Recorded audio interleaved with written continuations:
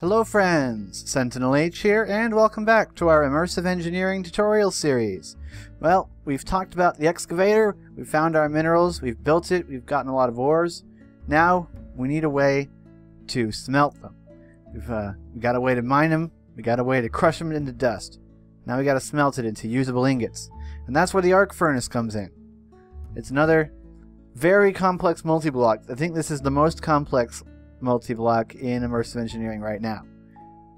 It's a complex machine, but I'll walk you through it, and we'll have a really good time.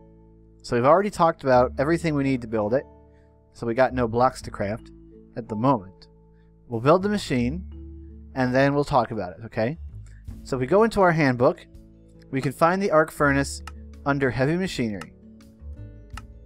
We'll show you how to build it, and it'll talk to you about how to use it. Now, this thing can make steel, so once you have the arc furnace, you can use that to make steel instead of using your coke oven. I mean, your blast furnace. To build this, you're going to require 1 cauldron, 14 steel slabs, 4 blocks of steel, 27 reinforced blast bricks, 14 light engineering blocks, 7 heavy engineering blocks, and 10 steel scaffolding. Slabs of steel are crafted the same way you craft slabs of wood. It's just 3 steel blocks in a line. Okay? Alright. Here's how you craft the arc furnace. It's 5 by 5 blocks. And so we're going to go through this, and hopefully this will make some sense. So at the back of the machine, you'll place down 3 blocks of heavy engineering block. Okay, right, just like that. On either side of that, you'll have 2 steel scaffolding running like this. Okay, then place a block of steel at the end of each. On the left side, skip a block and place a light engineering block. Skip a block to the right of that and place your cauldron. The cauldron will be right in the middle at the front. Then fill the rest of the area in with steel slabs. That's the bottom row. Okay, you're done with steel slabs. That's what they're all for. Remember that the cauldron's at the front, the heavy engineering blocks are at the back. The second layer, you'll add another light engineering block on top of the first. At the back, you'll add 3 light engineering blocks on top of the 3 heavy engineering blocks. In the back corners, you'll have a heavy engineering block, followed by a steel scaffolding just in front of that on each side, followed by a heavy engineering block in front of that on each side. Then you'll fill in that area with 6 reinforced blast bricks in a 3 by 2 configuration, just like that. It fits right in there. 1 layer above that, you'll put 5 light engineering blocks along the back. Okay, skip a space on the edges and place a block of steel. Those will go on top of the heavy engineering blocks that you placed before. Then you're going to place a 3 block by 4 block area of reinforced blast bricks. They'll come all the way to the front. Okay, just like that. On top of that, at the back, you'll place a light engineering block in the middle, a steel scaffold on each side, and a 3 by 3 area of reinforced blast bricks just in front of that. It'll look like this. Okay. Then for the last layer, you'll place a line of 3 light engineering blocks coming from the back of the machine in the middle towards the front. And on each side of that, you'll place a steel scaffolding at the back. Remember to, use the handbook. It will show you layer by layer how to build it. It's complex, but I know you can do it. Once this is built, all you need to do is right-click on the cauldron with your engineer's hammer. If you did it right, it'll turn into an arc furnace, which looks really, really cool, I gotta say. The arc furnace does look really cool. Alright, now we're going to talk about how this thing works. Alright, if you right-click, you can't right-click just anywhere to get into the machine. You need to either right-click on the bucket in the front, where the cauldron was, right-click on the little redstone panel where you can put a lever, or right-click on the central bucket, okay? Basically, if you have a mod pack with Wayla installed, if Wayla shows up, you can right click to get into the machine. Now, the GUI might look a little confusing, but it's really not that difficult. Okay, we've got a power meter on the right. These 12 slots on the left are for your ore inputs, your dust inputs, whatever you're going to smelt in here. Okay, so you can have 12 stacks of stuff in here at once. It's pretty awesome. The little line you can see next to each slot is the heat meter. They will smelt individually all together. That's the heat meter and how close they are to being smelted in each individual stack. Okay, the top row here is for electrodes. You have to add graphite electrodes into this, and we'll go over and I'll show you how to craft those. And you need to be there in order for the machine to operate. The 4 slots on the right are for additives. These are things like the coke dust that lets you make coal. Okay, additives. They're fed into the machine, and I'll show you where that happens in a minute. And at the bottom here, these are the output slots. Okay, as well as this slot. This slot here is for slag. Slag will appear here as it smelts. So you get 6 output slots and then a slag output. All right. So that's the GUI. It's just a lot of, inputs and outputs. Now let's take a look at the physical machine. So at the front here, this is where you get your items. So this is the port that outputs the finished product, the ingots that you're crafting. Okay. So put a conveyor belt in front of here, put a chest in front of it, put a pipe on it, anything like that, and this is where it'll come out. That little port right there. Okay. If we head around to the back, this is where you plug in the power. You got 3 power ports. Okay, this takes a lot of power. So you got 3 power ports here that will attach them to a diesel engine or something like that. This port here is for outputting slag. So slag will come out of here if you put an inventory there. Now, if you allow the slag, if you allow the slag slot to fill up, it'll stop running. So you got to make sure that you output the slag. So you can just put a chest here if you want. Any inventory, any pipe, or any conveyor belt, and it'll automatically output the slag. Right? There's nothing on the sides. And if we come to the top, these are the 2 inputs. Okay? On the left is where you input the items that you want to go into these slots. Okay? The inputs for dusts and stuff that you want to smelt. And on this side is where you input additives.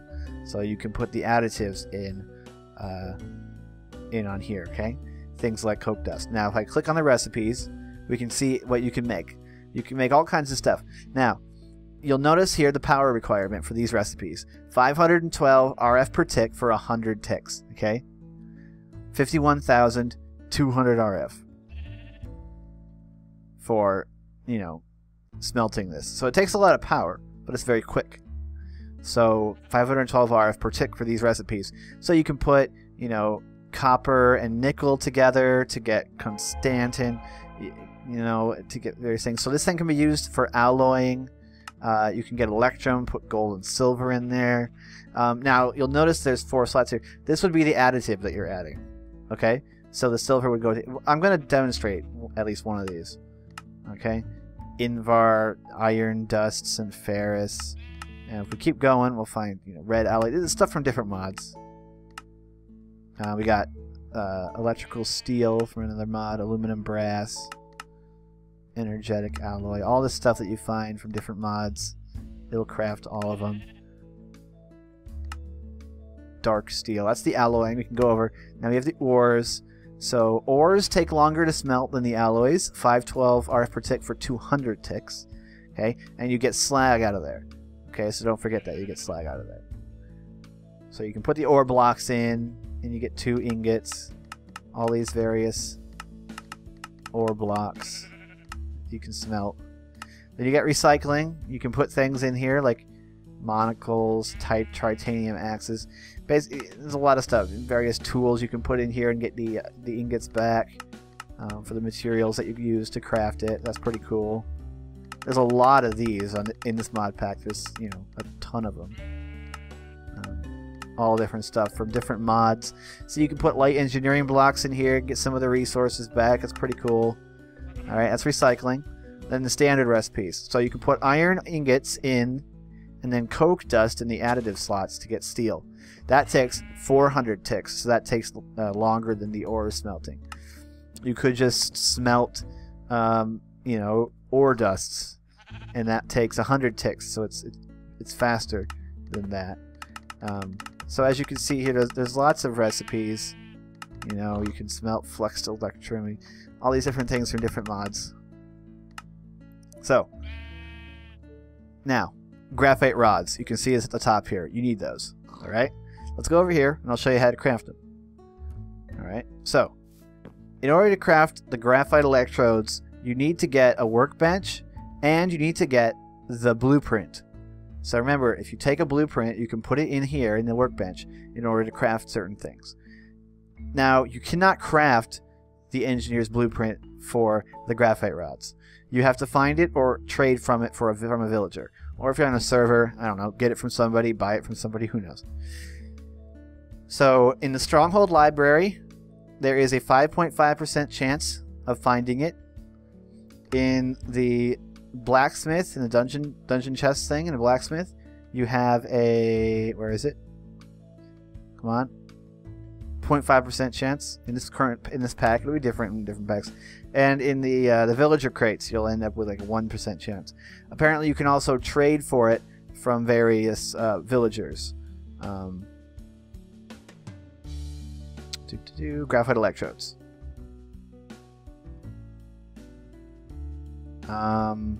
It tells me about graphite electrodes here. Blueprint, which you can find in certain chests or trade with a villager. Okay, so you're going to have to acquire the blueprint for these graphite electrodes in order to craft them. Once you have it, you're going to need 4 HOP graphite ingots in order to craft 1 graphite electrode. Okay, and you're going to want 3 of them. Now, how do you get the HOP graphite ingots? Well, the answer is you need to use the industrial squeezer. Okay, you need to put 8 coke dust in the industrial squeezer. You get that from putting coal coke into the crusher. Okay, coke dust. So I got one here.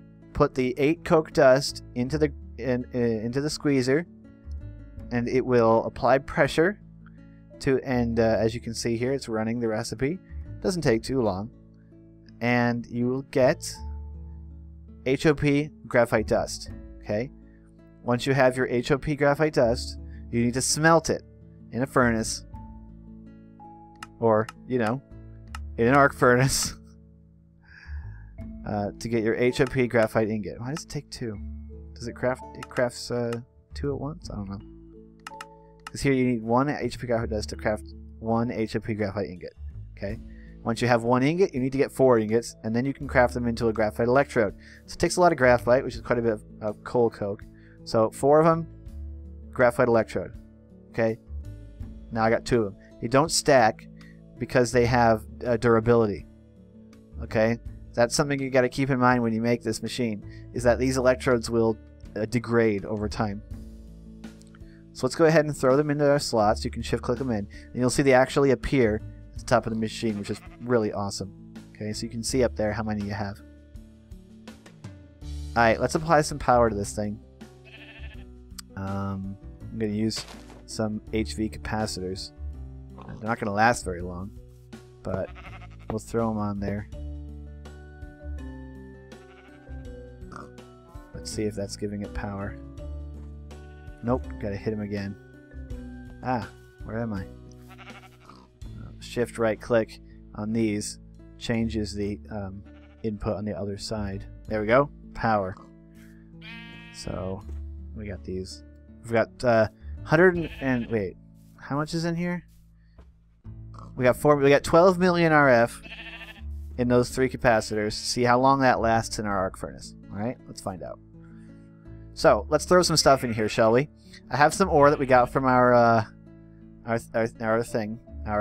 excavator. So I don't know. Let's throw some in, and we can see what starts to happen. The heat meter rises. The graphite electrodes are taking damage, and when that bar rises, it smelts 1.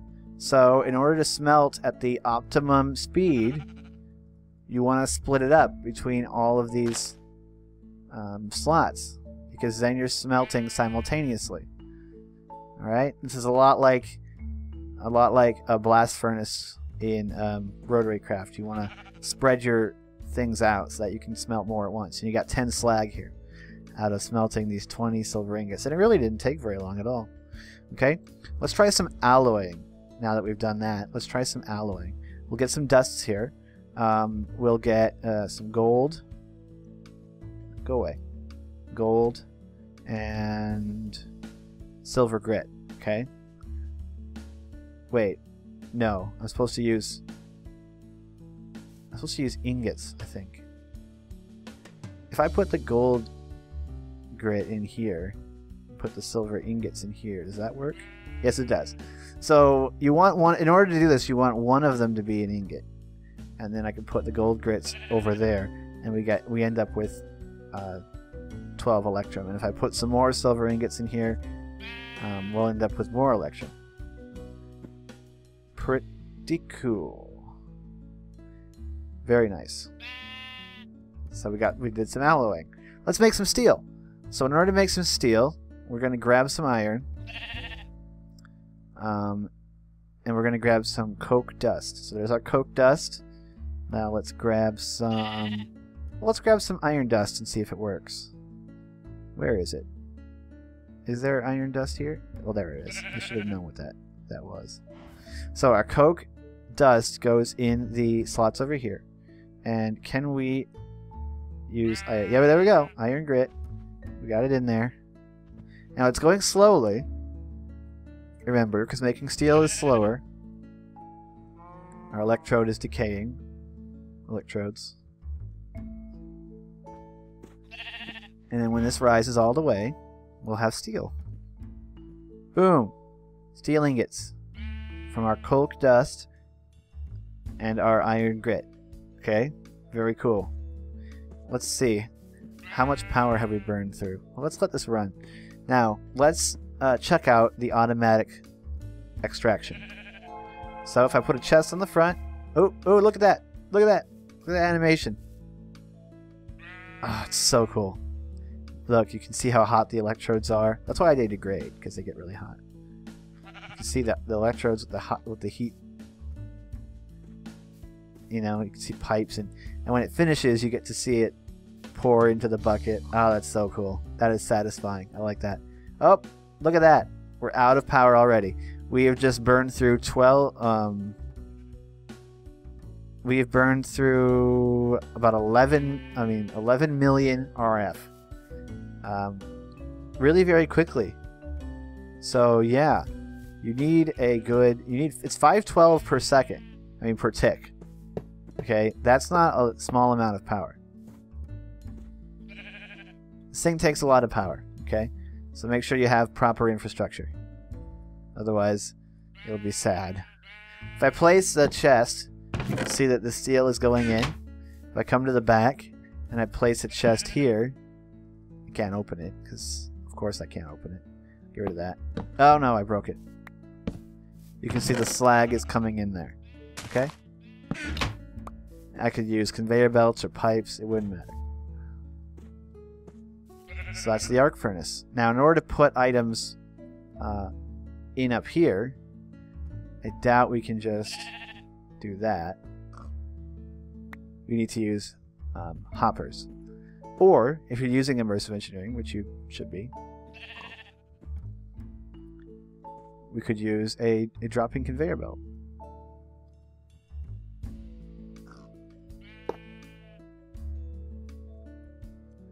Anything that goes on a dropping conveyor belt gets dropped into what's underneath it. So, we can easily conveyor belt in items here. Sweet. Now, if I wanted to add some more gold grit, well, I got silver grit here. Say I didn't. Let's test this out. So, if we put the silver grit in on the left side, it goes ahead and it smelts it. If I throw it in on the right side, oh, it's still smelting it.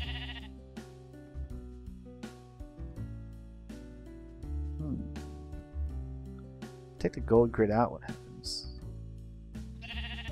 Still smelting it. Interesting. So,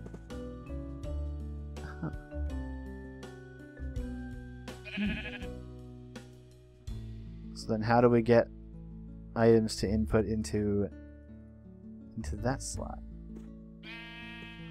It's supposed to go into the... Let's go back to the arc furnace.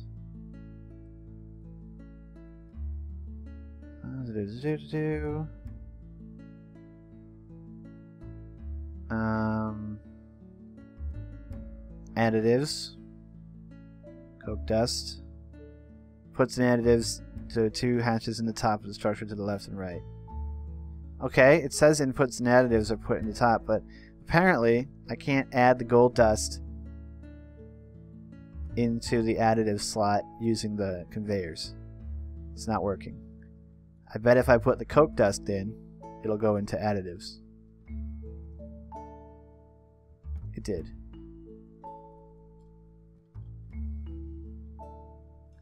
So the gold dust just smelts. The coke dust goes into additives. Actually spreads itself out. Interesting. Huh. So I guess if you want to do some alloying, you do have to put it in manually. You got to put your additive in manually in order to do alloying. Alright? Keep that in mind. If you just pipe all of your dusts into the top slots, it'll just smelt them. If you want to do some alloying, you need to put your additive in here manually. So that is the arc furnace. As you use it, your graphites will degrade, electrodes will degrade, and eventually you'll have to make some more. So don't forget about it. And remember, you need a lot of power. And of course, if you put a lever on this little panel and hit it, it'll turn it off. So that's the arc furnace. It's very cool. High-tech smelting does require a lot of power. This is definitely a later game machine. Although if you're running the excavator, you've probably got enough resources to start running an arc furnace later. So this thing will replace your blast furnace and your furnaces. It'll do all that, their jobs in a 5x5 by 5 form factor. So that's the arc furnace. Very neat. Definitely high-end stuff. It requires quite a bit of a resource investment. Anyway, that's it for this episode. Stay tuned for future episodes. We're getting there. We're getting through. We've gotten through a lot of stuff. Immersive Engineering series won't be that long left to go. I'm Sentinal H, and I'm signing out.